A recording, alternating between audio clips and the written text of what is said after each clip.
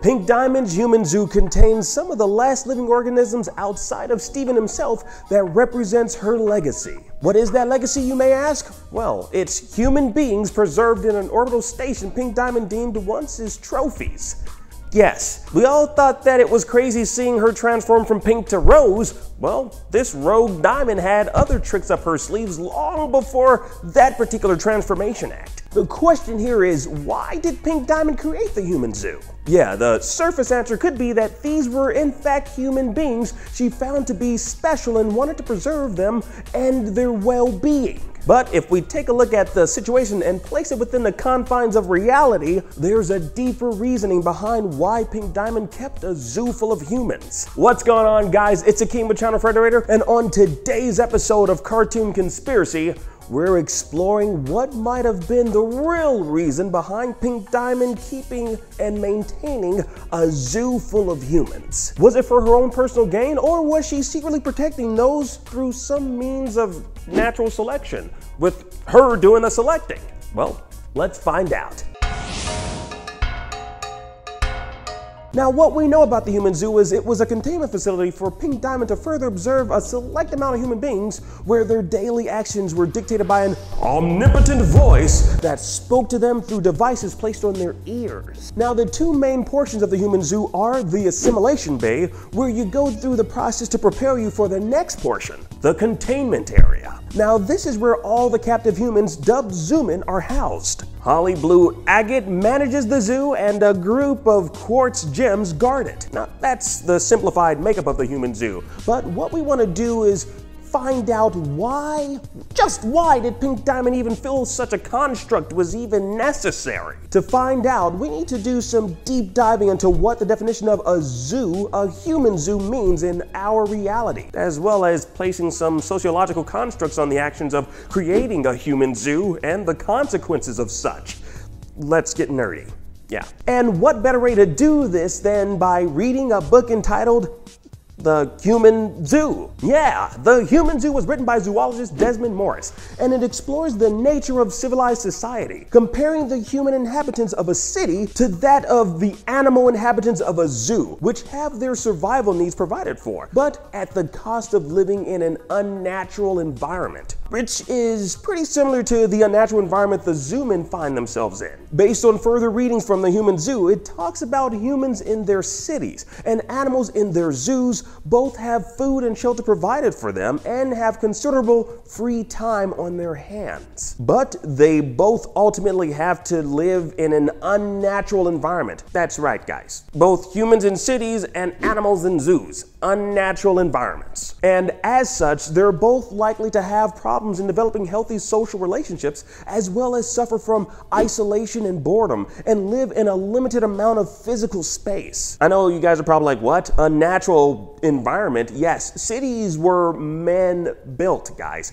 Keep that in mind. If it wasn't for us humans, well, we wouldn't have these skyscrapers and asphalt with vehicles driving on them. So I kind of see this author's point. Essentially, according to the author, living in a city as a human is equivalent to the limited surroundings of a zoo. Based on such, we, to a certain degree, face similar restraints as humans in zoos. You might even refer to the situation as being less of an urban jungle and, well, more of a human zoo.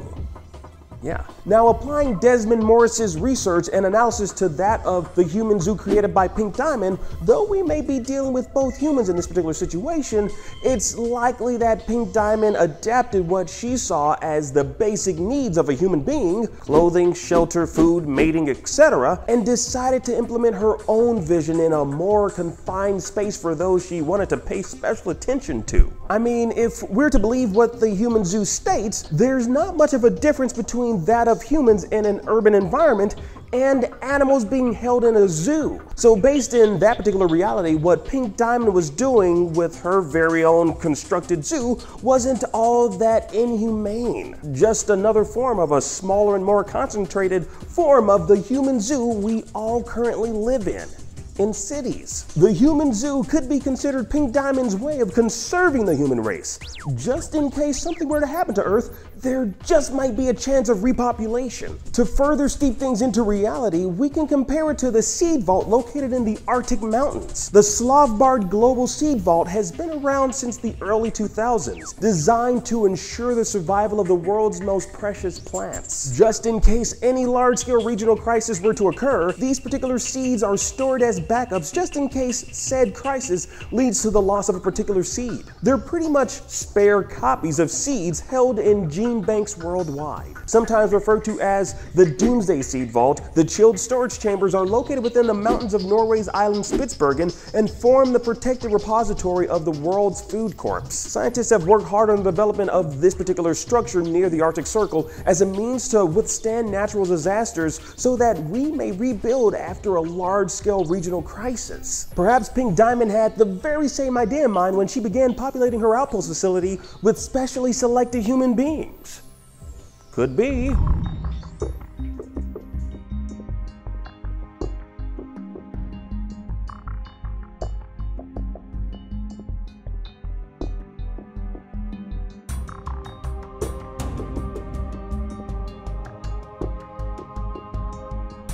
Now, at the end of the rebellion, the Diamonds faced two massive losses: the presumed destruction of one of their own in Pink Diamond and the loss of her colony in Earth. In retaliation, the Diamonds combined their powers and launched a direct attack against Earth. The corrupting light was released by the Diamond Authority as a doomsday weapon. Once they recognized their encroaching defeat, this corrupting light would behave like a long-lasting, persistent biological agent, infecting any surviving gem on the planet. The Diamonds wanted Pink Diamond's failed colony on Earth to be completely destroyed, including all organic life forms and creatures on the planet. That means, well, bye-bye Earth. Pink Diamond had a plan, and it's likely she had the foresight that this might be a likely outcome based on her overall actions. Thus, she decided to implement her very own doomsday contingency plan, similar to that of the seed vaults near the Arctic Circle. She selected certain humans, perhaps those she developed a bond with, or saw certain attributes she felt would be important in the rebuilding process of human society,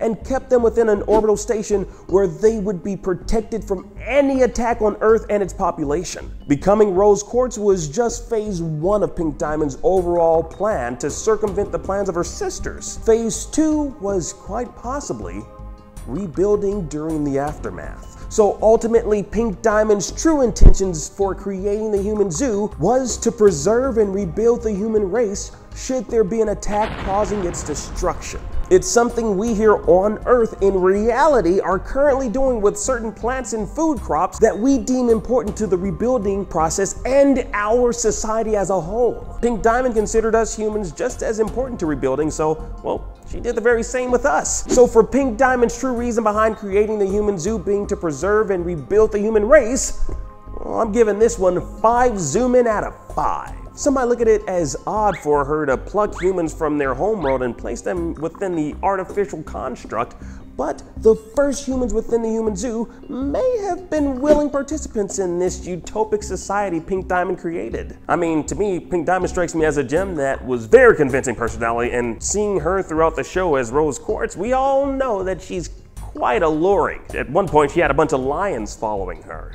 You gotta be alluring for that to happen. But I wanna know your thoughts on this. Do you agree, or do you have a different take on why Pink Diamond kept a human zoo? Let's start the conversation down below. If you liked the video, be sure to subscribe for more, and let us know what other theories you'd like for us to explore in future episodes of Cartoon Conspiracy. Ring that bell to join our notification squad so you're always aware of when we're dropping new gems such as this. As always, I'm Akeem for Channel Frederator, reminding you to never forget, guys, Frederator loves you.